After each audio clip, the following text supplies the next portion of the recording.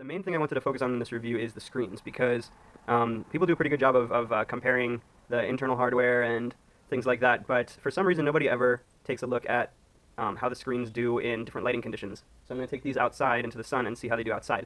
The reason I say that is because the MacBook Air has a brighter screen, but the Acer c720 has a matte screen. So this one is glossy and bright, and this one is matte and dim. So the brightness of the screen should do better in the bright light, but it should also be reflective because of the glossy screen, whereas this one is a little dimmer, but it will be less reflective, so it might be easier to see in the bright light. So if you're looking at this video now, it kind of looks like this one is a little brighter, but I think that's only because of the pictures. So I brought up the same picture in both of them, and you can see, if you just take a look, this one has pretty bright colors. This one, not as bright. It's might not be as apparent on the camera. Let's see how well you can see it compared to this one's much flatter. So if you're looking for something that you're going to use a lot for watching movies indoors or looking at pictures, you might want to go with something with more of the glossy, bright screen. MacBook Air is awesome. Obviously it's a lot more expensive than the c720, but there are also a lot of other cheap computers out there that have glossy screens with brighter screens. So if you are interested in a cheap computer that has a matte screen, though, that's going to be maybe better outside, then you might work well with the c720. So let's take them both outside, and well, actually, let's first take a look at how they do here. Near the windows, you can see it's reflecting a lot more. And okay, now let's see here. You can kind of see I can read pretty well on both of them. This one is definitely reflecting a little more, as you can see. And this one is more diffuse, so it's not having so many reflections. But actually, I still think that I can read the MacBook screen a little bit better, even with the reflections. Depends on the angle I go to, though. At certain angles, it's actually easier to see the c720 screen. Okay, so here we are out in the sun with the two laptops. Alright, so not very readable at all. Let's try to get... Alright, well, I can see a little bit. I can read some words.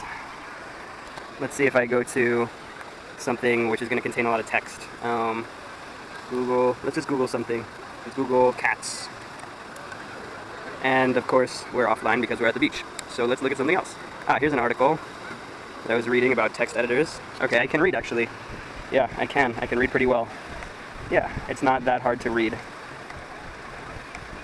And I can see pictures pretty well. That's cool. Oh, I am kind of, let's see.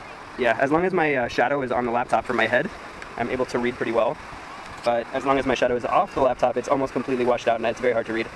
Alright, let's try the MacBook.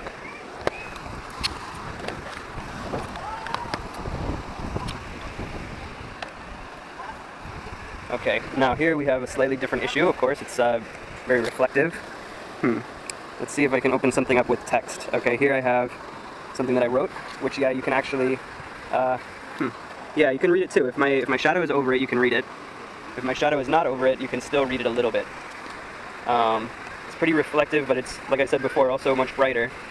Here's a research paper. Okay. Yeah, so if you look over, yeah, you can actually definitely read. Let's see if it's on its brightest. It is on its brightest.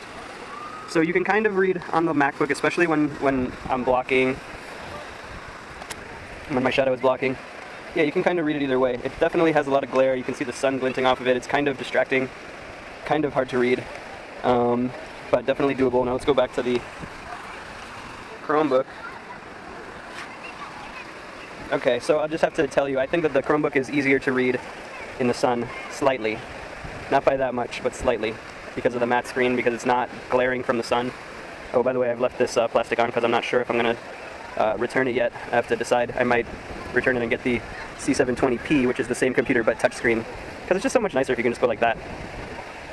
I think touchscreen, people underestimate how useful it is and how pleasant it can be as a user experience. So I don't know if you can see on here, but it's definitely better. It's definitely better than using the MacBook now that I really look at it. Just because there's no glare, even though it's not as bright, it's at least like semi-visible. Everything is at least semi-visible. And I can see my emails. Don't worry, that's just the lead guard. Yeah, I can see my emails pretty well. Yeah, I can read pretty much anything. That's great. Okay. And pictures won't show up very well, obviously, but at least you can read text. Yeah, Chromebook definitely wins. Let's see if you can see that, the difference here. That's the Chromebook versus... that's the MacBook Air. It's not even close. The Chromebook kicks the MacBook Air's ass in the screen reading in the sun department. Sun readable screen, sunlight readable screen. Yeah, okay. So you can see. Alright, I think that pretty much settles it. Let's just see pictures. You know what, I'm gonna actually just open up the same picture in both of them. Alright, you can't even see it at all in the MacBook from the angle that I'm at. I'm moving around. I can at least see it a little bit in the Chromebook. Yeah, at least I can see a little bit of what the picture is in the Chromebook. Now when I lean in and I can really look close at the MacBook, I can see the colors better. It actually still has better colors than the Chromebook, but it's very hard to see and you really have to shade it with your whole shadow. But when I lean back out here, I can't see anything on the MacBook. On the Chromebook, at least I can see the picture, like a general idea of the picture. And then when I lean in, I can see it better. Alright, well, that's it. This has been a quick review of the difference between the matte screen on the Acer c720 versus the glossy screen on the MacBook Air. Before I actually went out and ordered my c720, I had been wondering if it would be better to read in the sunlight than the MacBook Air, because the MacBook Air has a much better screen with much brighter, much more nits, which I don't really know what that is, but just like a brightness rating. So I thought maybe the MacBook Air would be better in the sunlight, but it turns out the Acer with the matte screen is actually better in the sunlight. So if you're looking for something to use outside, this is a pretty good machine to pick, a pretty good laptop. You can even see it here in the bright Miami sun. Welcome back to MacBook Air versus Acer c720. It is now about 7 p.m., so the sun has mostly gone down. The tide has come in a significant amount, as you can see. Here we're looking at how the screens do between the two computers in waning sunlight fading out behind me. So, as you can see, now they're much closer. It's kind of more of a tie right now, because there's not so much glare on the glossy screen. But the one thing that I would note is that there is still a little bit of glare on the screen, even though it's really waning sunlight. And that glare I think if I stare at it for long enough, if I look at the screen for long enough, that glare will start to give me a headache, and start to be annoying and distracting. Whereas on this one, there really is no glare at all, and it's much easier on the eyes to look at. So that's all there is to it. This one's shinier, better for indoor use. This one's matte, and it actually does make it a lot easier to work outdoors than if you were to use the MacBook Air.